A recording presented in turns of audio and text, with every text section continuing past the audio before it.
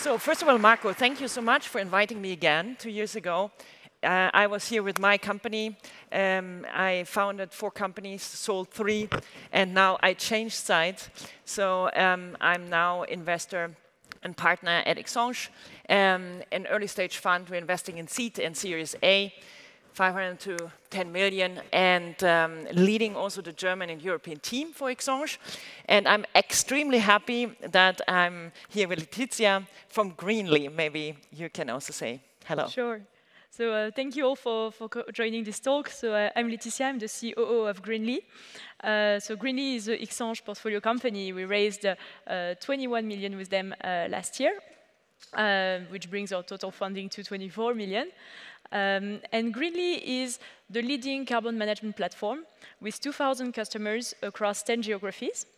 What we do is that we are on a mission to make carbon management accessible to all companies and to all of our users by using technology to make it intuitive and turn our users into climate heroes who can make a difference and reduce their emissions.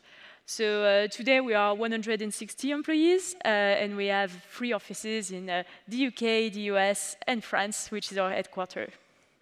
Wow. So you really are something special in your space. You have more customers than anyone else. So, I mean, how did you do that, and what makes Greenly so special?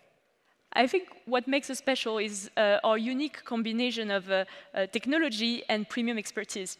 So expertise is needed. Customers need support because climate is a topic that's pretty new. And so we need to have people taking our customers on this journey. However, having a people-heavy business model can be a limit to scaling. And as Bill Gates says, on problems like climate change, which is huge, we need solutions that scale. And we need technology for that.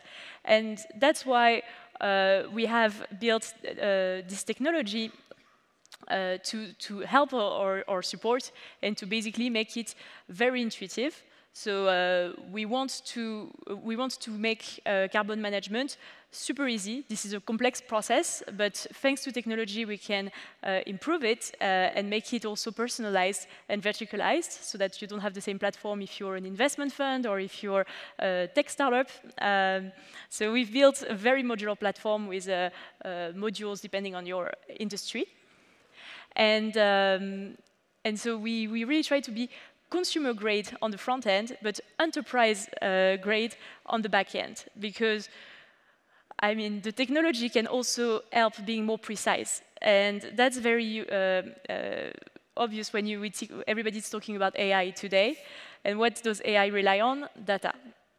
And so what we have, having more customers than anyone else, is that we have the data on all of our customers, but also all of their supply chain. And this feeds our carbon engine and makes our product better, especially on everything that becomes verticalized, because our database is fed with all of our customers' data and their suppliers, so we can analyze with more granularity than anyone else. Nice. So, I mean, being part of such a high-growth startup, I know it myself, it's a pretty big job. So, yeah, how do you structure that fast growth, and also how do you organize yourself? Well, I mean, when you're a startup, so I joined Greenly about 2 years ago when they had 200 customers, and now they have 2,000.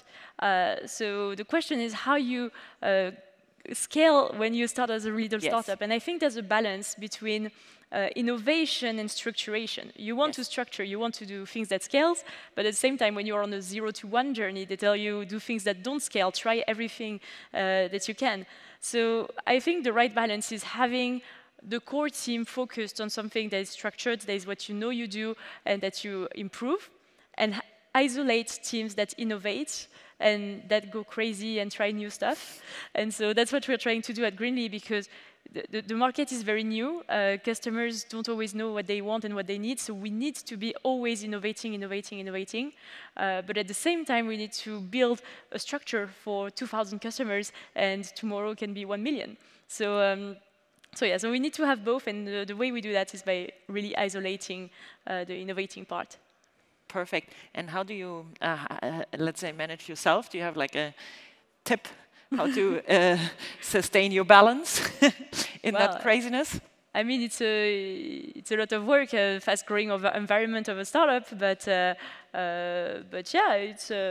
I mean, I don't have specific tips. It's really about getting organized, trying not to have too many calls, trying to find times to work on like deeper things and take a step back and look at your strategy and not always be head first into everyday problems.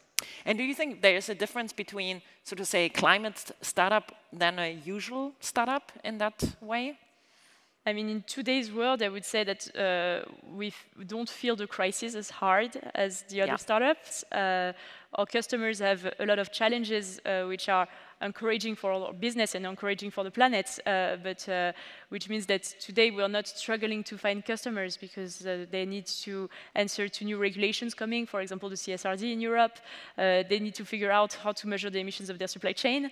So more and more companies will measure their emissions. So we are kind of like, I wouldn't say anti-cyclical, but we're kind of protected. You're in the right time at the right spot, right? Exactly. So I think other startups might be struggling, and I hear that from some peers, and I wish them the best. I mean, there've been other crises before, but yeah, in climate, we're pretty lucky around that.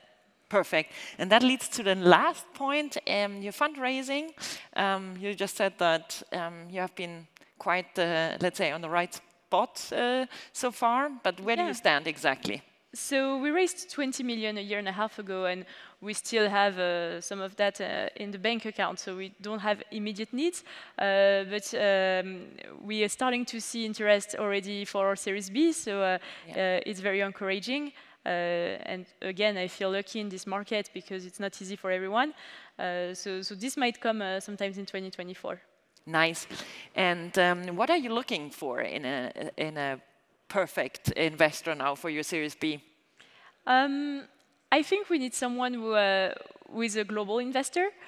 So we used the proceeds from our Series A to expand in the US and the UK. Yes. The US is a tough market for climate because at the opposite as any other industry, they tend to be a bit late on what we do in Europe. So we are already there, but the market is not fully mature. So we need someone who will be able to make us to help us accelerate in the US, but at the same time who understands how critical this issue is. And so for that, it's easier to have someone who has a strong foothold in Europe. Yes, absolute. Great. Thank you so much. Thank you so much, Valerie.